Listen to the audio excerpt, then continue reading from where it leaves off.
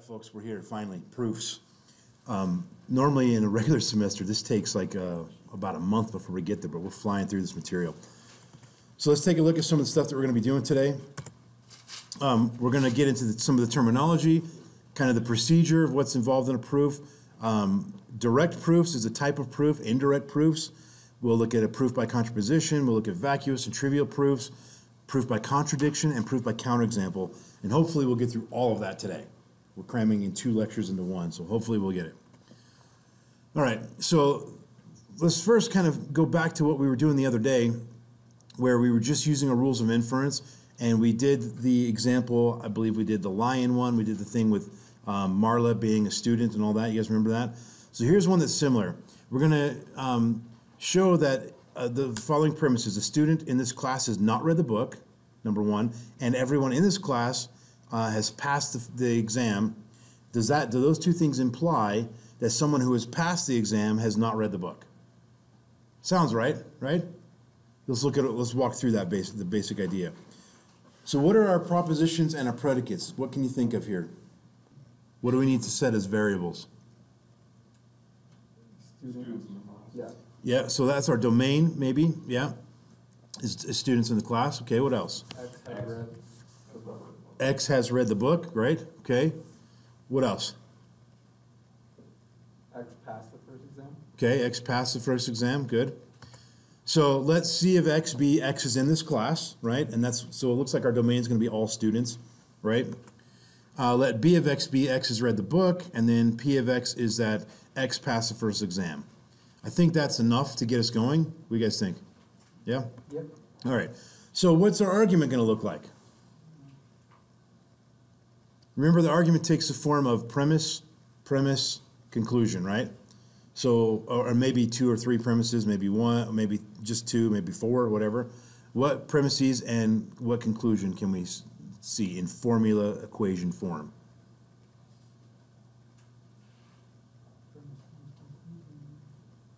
I got to tell you, it's killing me to sit here right now instead of being on the whiteboard. Oh, man. Okay, what do you guys think? You have to do the, are we doing it as like an actual mathematical thing? Set the quantifier? Yeah, there you go.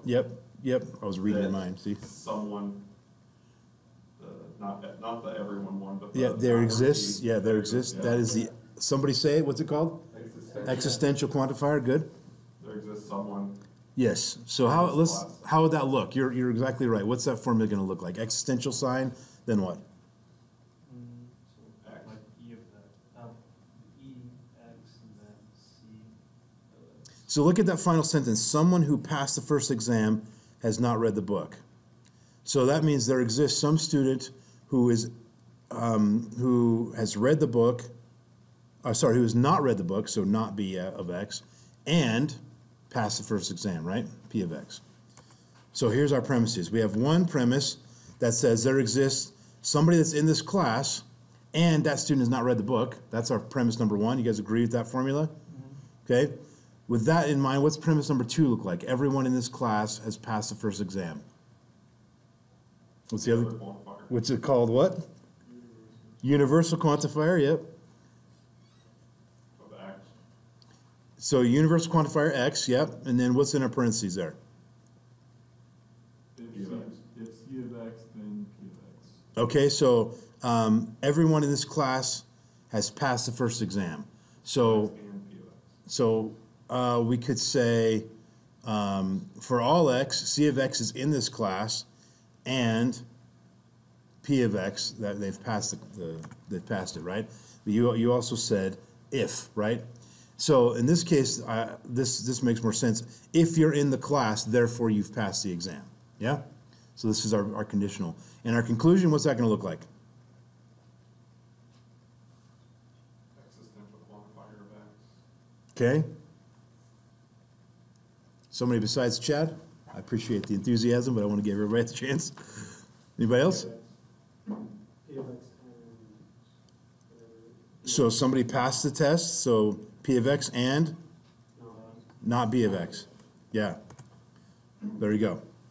So that's our argument. So this is the way proofs happen. Now, when we get into depth and proofs today, we have to figure out how to get to the formula. And I've heard that in philosophy class, I've never taken a philosophy class, but I've heard that they often will give you as an assignment to take some work from some philosopher and convert a page or a sentence or a paragraph into an equation. So when you convert it into an equation, like the whole entire paragraph into an equation, that's a crazy thing to do. But when you're dealing with the proof, that's kind of what you have to do. It's a good practice to do that kind of thing. So this is what we have to do. We have to figure this out. We have to figure out what our statements are, what our propositions are, what our predicates are, what our argument is, which will include all the premises and our conclusion. And then, hopefully we get to, there we go. So now we need to work our way down from those premises. We're basically trying to say that if this is true and this is true, that implies this is true, right? This and this, therefore the conclusion. Makes sense? Okay? So let's take a look here. This is our premise. What can we do by looking at that? What can you see that can be done to this? You can do the C of x and not V of x means the C of x. Like the simplification. Well, I think you're barking up the right tree. You guys know what he's talking about? Assuming you're talking about the thing I think you're talking about. I don't want to say it. Give everybody else a shot. Existential something. Yeah, it is existential something. There you go, existential instantiation, okay? So we are going from a quantified statement to a specific statement. Let's remember what that means. We're saying that there exists at least one student such that, or at least one x in the domain, which is all students, such that that student is C of x, which was in this class, and they have not read the book, that that person exists. I'm claiming that that person is A, right? Maybe it's Beavis, maybe it's Bob, whoever, right? But it's C of A, that's the person. Okay, so existential instantiation. Now what can we do? Remember, here's our ultimate goal. We're looking to somehow manipulate these two first premises equations. We're trying to manipulate them mathematically to look something like that. That's what our goal is. We're trying to manipulate them to look like that. All right? So any thoughts on what we could do?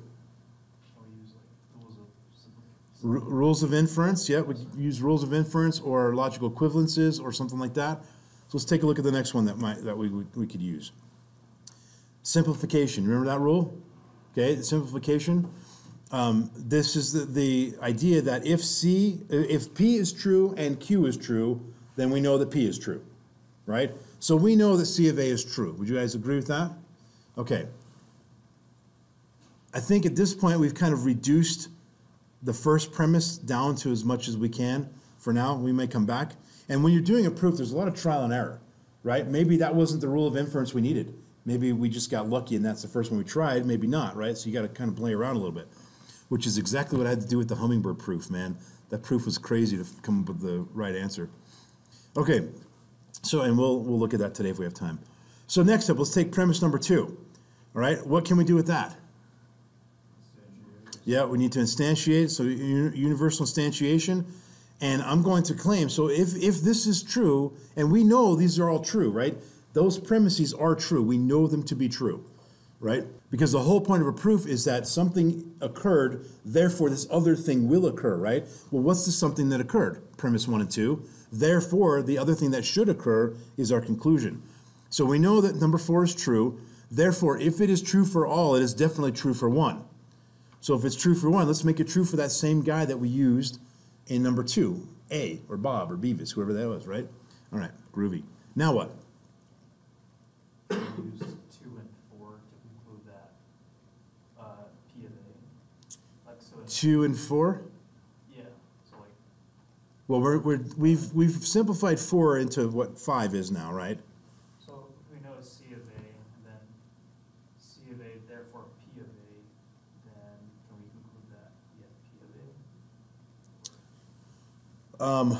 So like that? Yeah. Yeah. and I've got it on the screen. I meant to ask you guys what it's called beforehand. But yeah, modus ponens, exactly right, yeah. So when you have a conditional statement, and then you know that the right side of the conditional is true also, I'm sorry, if you know that the left side is true and you have a conditional, then you know by modus ponens that the right side is also true. So we use modus ponens for number 3 and number 5, right? Make sense? Okay, so now we've got this narrowed down. We've basically reduced premise 1 to this, and we've reduced premise 2 to that. Now, what are we trying to do? We're trying to find something that looks like this. Well, we're partly there, right? We have a P of A there, don't we? Yeah? Okay, what else can we do? We need to somehow get that B of X. Very good, yeah. We can simplify number 2 as well. We already simplified number 2, right? We took this, and using our rules of inference, we came to this conclusion. But we could just as easily have taken that and came to this conclusion right here. Agreed? Okay? And there we go, simplification for number 2. Now, what do we have? We have P of A. We also have B of A, not B of A, I should say. Well, if you have one and you have the other and they're both true, what do we also know? That's the last step. There's one step in between. You're right, but we're going to do that in a second. But because I have 6 to be true and 7 to be true, what can I do? I have, therefore, P of A and not B of A is true, which is exactly what I'm looking for right here, right? P of something and not B of something, right? And I have, there's the P and there's the not B, right? So that is conjunction. That's the rule of inference called conjunction. And now we do existential generalization. If it's true for A, then it's true for at least 1. Agreed? It's true for A, well then there exists somebody, and that somebody happens to be A, and there we go. So through this process, the hummingbird proof we'll do later today, hopefully, is about 20 steps, right? Through this process, we were able to manipulate math. I mean, we're just basically, it's kind of like doing algebra, right? Where you just solve for X or something like that. You're just rearranging the equation to get it to look the way you want. I know that these two things are true. That is not questioned. We know that. How we know it is irrelevant at the moment, but we somehow know that that's true. Then therefore, we're trying to find that by manipulating those two to make that. All right? Questions about that? Oh, nice. I drew that on my slide. Okay. All right, any questions about that? Feeling okay? All right, so let's look at this idea of universal modus ponens. This should be pretty intuitive. We may or may not get to actually a practical application of this, but this is another rule of inference. Take a look at what I have there. Does everybody agree with what I've concluded? I have 2 premises, right? I have premise number 1, and I have premise number 2. Now, how can I even have premise number 2? What would we have done to be able to get premise number 2?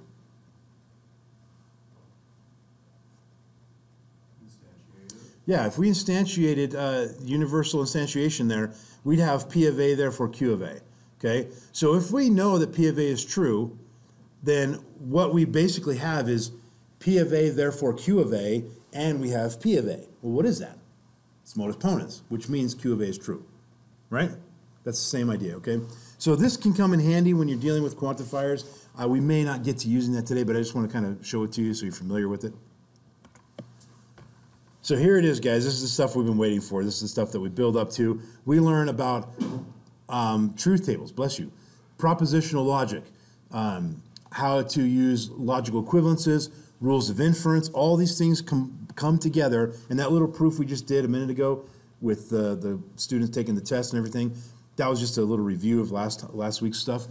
But we now have all the basic tools we need to actually start doing proofs. So let's make sure we understand some of the terminology here. And so let me just show you a couple here. First one, theorem, proposition, bless you, and a lemma. Okay? Those 3 things are basically true-false statements. Okay? Now, this is your first dive into the world of discrete math, where you'll start seeing that not everybody agrees on definitions, okay? In some situations, it is, and the book follows this line of thinking too, that a theorem is a known truth. It is true. A theorem cannot be false. In other places, I've heard people refer to, here's the theorem we're trying to prove, and it may or may not be true, right? And you can kind of see that here. It almost seems like a little bit of a contradiction. Look at proposition. What do we know from day one about a proposition? What is a proposition? Ignore what's on the screen for a minute. What's a proposition?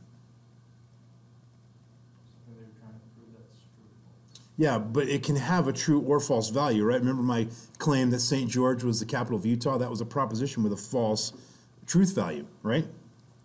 Well, here, the definition of theorem says that it's a statement that can be shown to be true. Notice it doesn't say that can be shown to be true or false. The theorem is true, okay? Well, it says a proposition is a less important theorem. But propositions can be false. So you get into this little weird sort of play with words. If you get asked these questions on your homework, use these definitions, which are right in the book on the first page of chapter 1.7. These will be the answers that I will expect from you. But just know you may hear different terms for a theorem. You may hear people say things like it's an unsolved theorem or an unproved theorem. One group of people says that's impossible. If it's a theorem, it's been proven. Other groups say that it's not. So just know that. A lemma is just, it's the same thing as a theorem. It's exactly the same thing. It's just that it's not as, they use the word important, but it's not as like a critical, it's not as big of a deal. It's just a smaller, less important theorem. And as you're doing proofs along the way, you may use other theorems that have been proven. You may use other lemmas that have been proven, right? You may use propositions, okay? So questions about those three, right? Let's take a look here then. We know, since we mentioned the word proof, this is the whole thing we're going to be getting to today. It's a valid argument that establishes the truth of the theorem, okay? So you have a theorem, and you need to show that it's true. How do you show that it's true? Kind of like what we've been doing before. We had a theorem that said if somebody took the test and passed it, and if everybody took the test and passed it, and if there's somebody who hasn't read the book, therefore there's somebody in the class that passed that didn't read the book. That's our theorem. That's what we're trying to prove. Okay? And we walked through a proof. We made an argument. Remember argument? Premise 1, premise 2, conclusion. That's an argument. So we made that. Okay. Questions about that one? Axioms. Axioms are statements that are known to be true, and we just don't argue with them, right?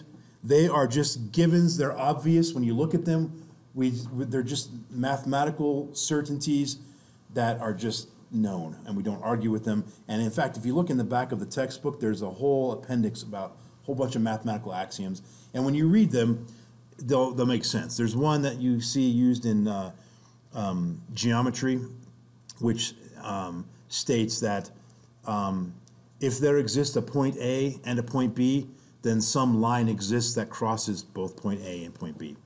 Right? That's just a kind of a duh, no-brainer kind of a thing, right? That's what axioms are. All right. Corollaries. So the corollary here, and these kind of go hand in hand, the conjecture. Well, we'll start there. You can, if you have a theorem that's been proved, and again, you see this here, this wording, a theorem that can be established directly from a theorem that has been proved. That seems counterintuitive to the idea that a theorem's always true, right? You see how the words kind of seem contradictory, where there's this school of thought that says the theorem is always true, but yet this corollary thing is saying it's based on a theorem that has been proven true, which implies that there could be a theorem that has not been proven true, right? So it's a little weird wording, right? Anyway, you look at a theorem and it's been proven and you're like, oh, well, if that's true, well, then this is probably true. That's a corollary, right? It's as simple as that. Next up, a very common one, which gets proof started a lot of times where somebody has sort of that lightning bulb moment, that brainstorm, that epiphany, where they make a statement that they're proposing to be true based on anecdotal evidence, based on experience, based on different things that they've seen in their life. They're like, man, I've seen this, and I wonder if this whole thing would be true, right? It's just sort of observational ideas that that's a conjecture. And look at the last line there. Many times conjectures are shown to be false, so they are not theorems, right? There's that weird thing. If it's false, it's not a theorem, okay? So these words are a little tricky, and it takes some time to study them and to understand them. But again, if you get asked this on a homework assignment, these are the answers I'm looking for, okay? I want to make sure you understand those, all right? So questions about the basic terminology. You'll hear me mostly use axiom, theorem, proposition. Those are the main ones we'll be using in the course, okay? All right. All right, so here we go. This is the process that we do to write a proof, all right? They will use axioms. They may use axioms. They will use definitions, right? We know that, like we're going to learn today, we're going to do some proofs dealing with odd and even numbers. And so there are definitions that say this is the definition of an odd number. We have to, in our proof, state that by this definition of an odd number, therefore this, and this, okay? So choose a proof method. Typically, the proof method you will do is what's called a direct proof, which we'll see in a moment. You will use your axioms, and you will mention which axioms you are using. You will use the definition of whatever terms you're going to be using. You can use previously proved results, like other theorems, lemmas, and so forth. And you can use rules of inferences, logical equivalencies, and so on and so forth. Remember, all theorems must make sure that all the axioms used are proven facts. And using that word proven there is a little bit of a tricky word, because axioms, they're more like known facts, or just, there's not really a proof for them. They're just things that are obvious to us, okay? But make sure that the axioms are real, that you're not just making up something and claiming it's an axiom, right? That's the idea there, okay? All right. Slide work, what's going on? There we go. So we've talked about this idea in the past here. A direct proof of a conditional is this scenario, P therefore Q. That's the basis of a proof, right? 99% of your proofs are like this, right? If P happened, then Q happened. But this key thing, and this is probably the weirdest part to wrap your head around at first when you're dealing with proofs, in a direct proof, in all proofs, we're assuming the thing on the left of the conditional, which we're just using P as a placeholder, it's true. If P is not true, I don't care what Q is, right? Remember our example, if I win the lottery, I'll give you $1. If I didn't win the lottery, I don't care whether I gave you $1 or not. You don't care whether I gave you $1 or not. It's irrelevant. My proof is only if P occurred, then I care, okay? So that's your starting point. You have something, therefore something. Remember these things with the people in the class, taking the test. If those things are true, therefore, we had that conclusion, okay? Then once you have your statement there, you will use rules of inference, and then your final step will prove that Q was true. All we know when we're starting with the proof is this, that we know we want to prove that that's true, and we assume that this occurred. Because if it didn't occur, I don't care, right? Questions on that? Setting the stage here. So let's do a proof right now. We're going to prove that any odd number squared is also odd, right? So 3 times 3 is 9, right? That's odd. 3 squared is odd. Now, how do I prove that for every single number, right? How many numbers are there? There's an infinite number. There's no number of numbers. It just goes on forever. So how can you prove that it's true for every single number that could exist, right? This is where we get into, and I think somebody was sitting over here asked this question. I don't remember who it was, but it was asking about this universal generalization, how we can go from P of A to therefore universal P of X, right? We'll see that in action right now, okay? So let's start with our definitions. An even number is defined as 2k, where k is some constant, right? In other words, some number times 2 is a definition of an even number. You guys agree with that? Right? If I say 3 times 2, that's an even number, 6. Anything doubled is an even number. Agreed? Okay. Therefore, an odd number, this is also a definition, is 2k plus 1. I take any even number and I add 1 to it, obviously it's odd, right? So these are our definitions we're starting with. Okay. This is where I really need to be on the whiteboard right now. Okay. Oh, man, the urge is strong. Resist, man, resist. Okay. Let P of X be the statement that X is odd. So I'm starting off, again, look at what we're trying to prove here. we prove that any odd number squared is also odd. All right, so I'm going to start off by saying, here's one proposition, here's another proposition, therefore, here's my P, therefore Q, right? Look at that closely. P of x is the statement that x is odd. Q of x is a statement that x squared is odd. So I'm saying if x is odd, therefore x squared is odd. Yeah? Okay. So my claim that 2k plus 1 is true, therefore 2k plus 1 squared must also be true. Do you understand my claim there? Because what's 2k plus 1? It's an odd number. So my claim is that if such number 2k plus 1 exists, therefore if I square that number, 2k plus 1 squared, that must also be odd. Okay? And that, I should probably reword that a little bit. That should say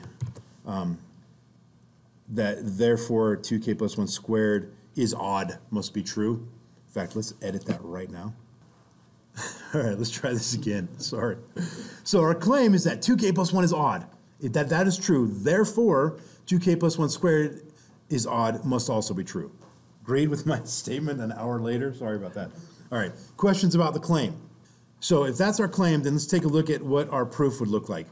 We're going to take our odd number, 2k plus 1, and we're just going to algebraically square it, right? 2k plus 1 times 2k plus 1. That's basic algebra, right? So what's that going to end up being? You guys remember FOIL, right? 4k squared plus 4k plus 1, yeah. Okay? So 4k squared plus 2k, which again becomes 4k. Everybody get my math? That's all basic algebra there, okay? Which becomes 4k squared plus 4k plus 1. Now, remember what we're trying to accomplish here, guys. What we're trying to do is we're looking for, oh, my screen's freaking out.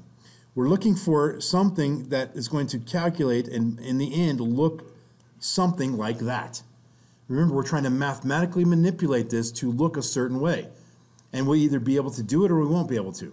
Okay? So I need to somehow mathematically manipulate this to look something like that. Make sense? So what can I do to do that? Think about what our formula looks like right now. We have everything's plus signs, right? Addition. So when that's true, what's that logical equivalence rule, which is also true in algebra? With parentheses? Yeah, we can put parentheses anywhere we want, right? So let's start there. And hopefully my slide will continue. All right, so let's take this equation down here and let's put parentheses wherever we want. And now we're starting to sort of get there, right? I've got something plus 1. Remember, I'm trying to make it look like a 2k plus 1, right? So I got something plus 1. What could I do that would get us closer just by looking at that? I could factor out a 2, right? I could factor out a 2. So if I factor out a 2, I get 2 times 2k plus k, or 2k squared plus k plus 1. Believe it or not, that's it. That is the proof, okay?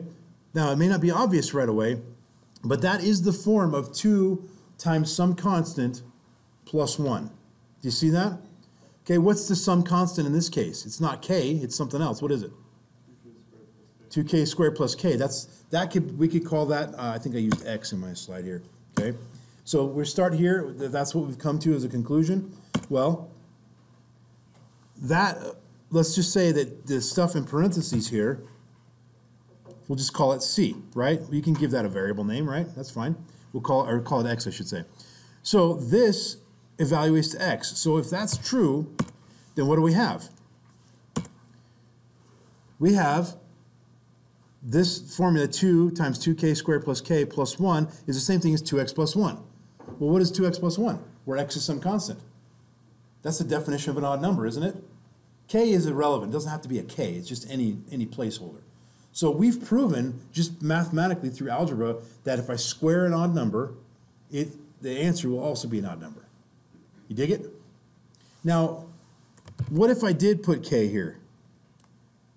Is that right, wrong, indifferent? Does it matter? I have one vote for doesn't matter. For the whole thing or just for x? For the x, yeah, sorry. All right, somebody else says doesn't matter. Anybody want to counter that? It does matter? Okay, you're like, just I'll randomly say it does matter? Okay. The truth is it does matter. Why does it matter? Because you defined x? Because k is a specific number. I don't know what that number is, but it is a specific number, right?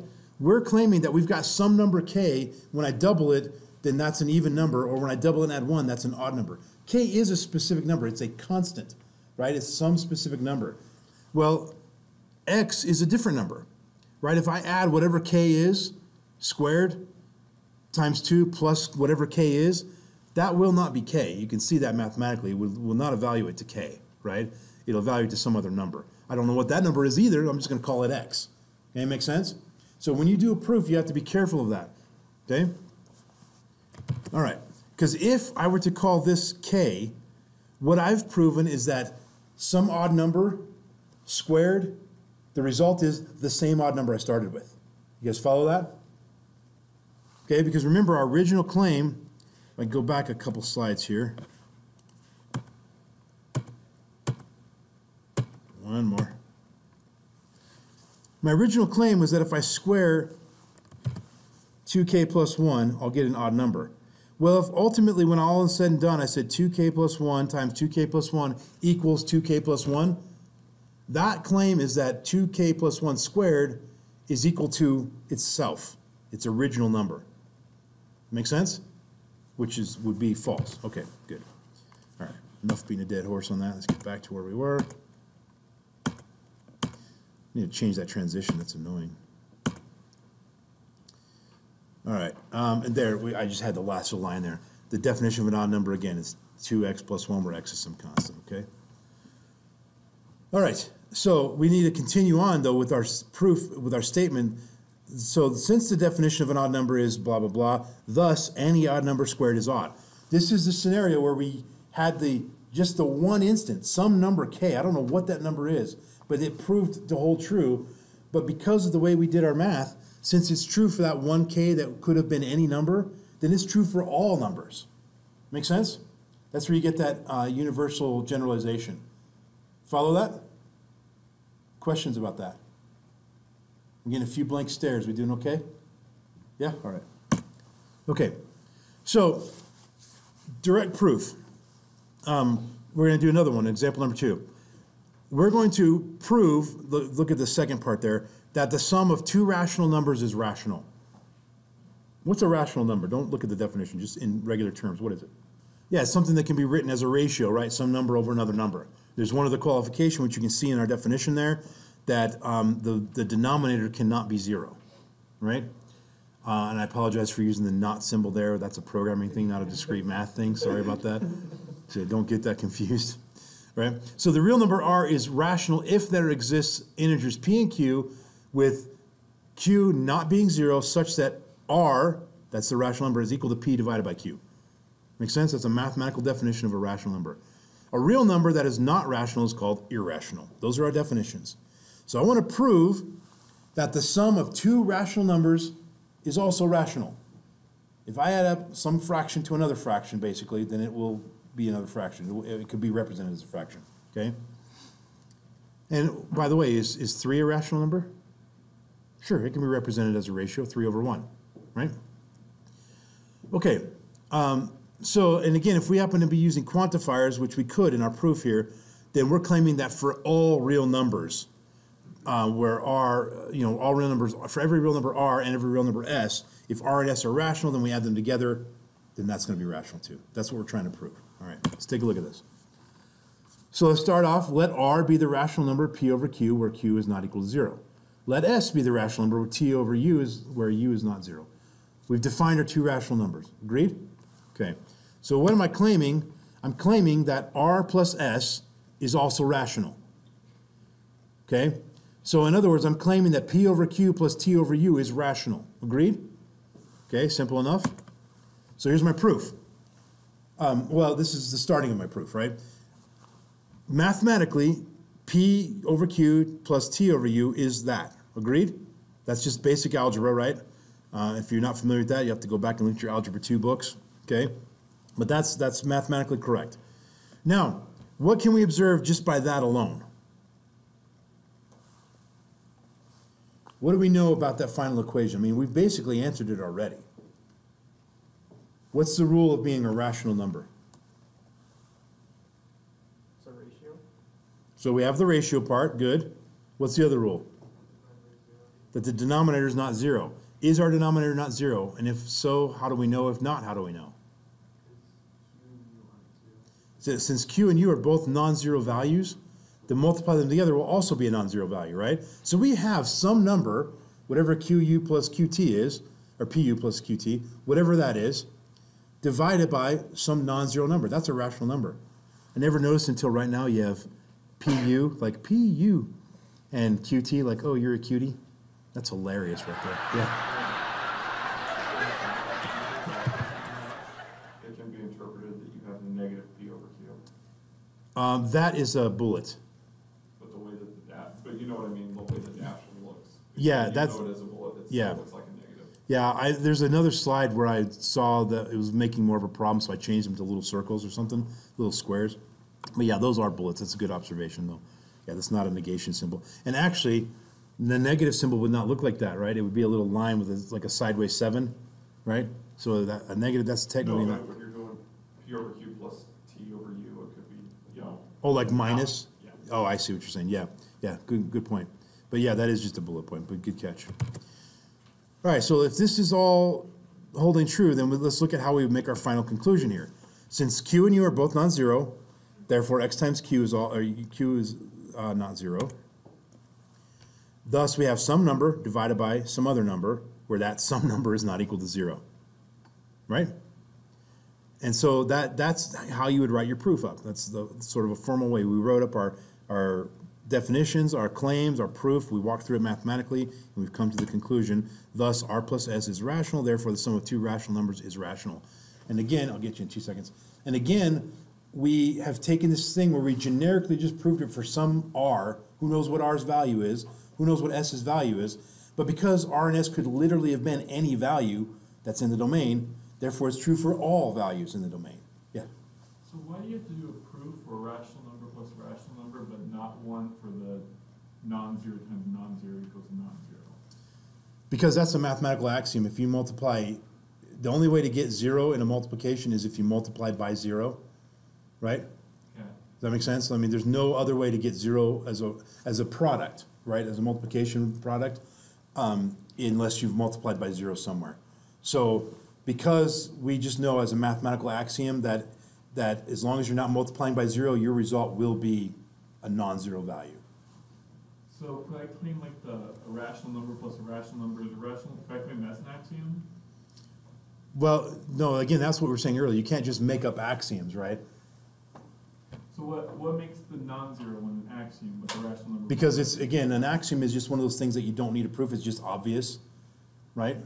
Well, I think rational number plus rational number is obvious. It may be. It may be obvious. But this is just a way to prove that it does exist. And maybe this may be an actual known axiom, and we just walked through how to prove it. Okay. But again, if you're something like not getting a 0 result with non-zero numbers, that is a no-brainer, like from the time you're like learning multiplication as a little kid, right? That's pretty much a no-brainer. Whereas when you're first learning math, saying that rational plus rational, that may not be as much of a no-brainer, right? That makes sense? So basically, in my mind, and this is a silly way to put it, but an axiom is a no-brainer, right? Now, the level of no-brainer, like some people, what's a no-brainer for you may not be for me, right? So you might be able to look at things and go, well, yeah, duh, that's obviously true. And a lot of the proofs we've looked at, right? Like the very first proof we did with the lions and the coffee, you kind of look at it and go, yeah, obviously, right? But we still want to walk through the idea of how a proof works. And so we're starting with basic, simple examples first. We'll get into more complex ones a little bit later. Okay, other questions? This would be considered like a lemma, right? Yeah, probably less important, and that's subjective, but yeah. And a second ago, I misheard you. I thought you said, can I claim that a rational plus a rational is irrational? I thought that's what you said, which is why I said, no, you can't make up an axiom, right? I'm realizing now you weren't asking that. You're asking if I can make the axiom that they are rational. So I misheard that. But either way, it's the mathematical axioms are just defined already. We just have them, they already exist. So, questions? I've been remembering to put those slides in so that I don't forget to make sure you guys are doing okay. We feeling all right about all that? Okay, let's look at another proof. How are we doing on time? Okay. So, vacuous and trivial proofs. I told you about these the other day, and we already know this. We just didn't know the terms for them. But a vacuous proof, if we are trying to prove P therefore Q, which is basically what all proofs are for the most part. If P happened, then therefore Q happened. Well, if P is false, then we already know that P therefore Q is true, right? We learned that on day one. So there's your proof. P was false. The proof is vacuously true. Well, it's vacuous because, think of that word vacuous. What's the root of that? Same root that gives us the word vacuum, sort of empty, right? It's an empty proof. It's meaningless because the whole point of a proof is if P occurred, then did Q occur? Well, P didn't even occur. Since P didn't occur, then the whole thing's still true, right? Make sense? And so it's just a vacuous proof that's sort of not very meaningful. The second one is a trivial proof, which is where Q is true. Well, if Q is true, then again, P's value doesn't matter, right? Because the whole point of a proof is P occurred, therefore Q must occur. Follow? So when Q already occurs, well, I didn't prove that it will only occur with P, but I've just proven that the whole thing is true because Q is true, so it's just a trivial proof, right? It's not the full substantial proof where we have P and we want to see if Q exists. Dig it? Okay? Let's look at an example here. So we want to show that the proposition P of 0 is true, where P of n is that if n is greater than 1, therefore n squared is greater than n. The domain is all integers. So is this true or false? So I'm hearing people say it's true because you plugged 0 in for the n, right, which is what we're claiming. And then now our equation looks like if 0 is greater than 1, therefore n squared is greater than n. Well, 0 is not greater than 1. So P didn't occur. If P didn't occur, it's a what kind of proof? Vacuous proof, right? So we're looking, our P therefore Q is n greater than 1, therefore n squared greater than 2. That's our P therefore Q. And because P is false, then P therefore Q is vacuously true, right? All right. So let's look at another one. Trivial or vacuously true, or true some other way, or false, whatever. P of n, if A and B are positive integers, this is what P of n stands for, then with A being greater than or equal to B, therefore A to the nth power is greater than or equal to B to the nth power. Domain is all non-negative integers. Show that P of 0 is true. When anything raised to the 0 power is 1. Yeah. So 1 equals 1. Yeah, very good. So we don't know the values of A and B. We have no idea what they are. All we know is n, which is 0 at the moment, right? So our claim is that P therefore Q, again, that's your proof, is the same thing as saying A is greater than, or if A is greater than or equal to B, therefore A to the n will be greater than or equal to B to the n. That's our claim. We plug in, we ask the question, is P true, right? Well, is A greater than or equal to B? Is it true? It was trivial. But my question is A greater than or equal to B? That's my question. We don't know. That's an unknown thing. We do not know because we don't know what A and B are, right? That's unknown. So then let's look at the next part of it. Is Q true? In other words, is A to the n greater than or equal to B to the n? And you came up with the answer just a second ago, Chad, and you said? Anything to the 0 power is 1. Yeah. So this is actually, yes, it is true. And the way we know that is because A to the n is the same thing as A to the 0. A to the 0, anything to the 0 is always 1. Therefore, B to the n is the same thing, and therefore 1 is greater than or equal to 1 is true, therefore is trivially true. Q was true, but we didn't know about P. P might have been true, but Q was true. Okay? Got it? Questions? So we've looked at a direct proof. We looked at a couple of them, right? Where you just mathematically try to work your way through it. We looked at dealing with odd numbers being squared. We looked at rational numbers being added together. And then we looked at a couple vacuous and trivial proofs, right? We feel okay about that?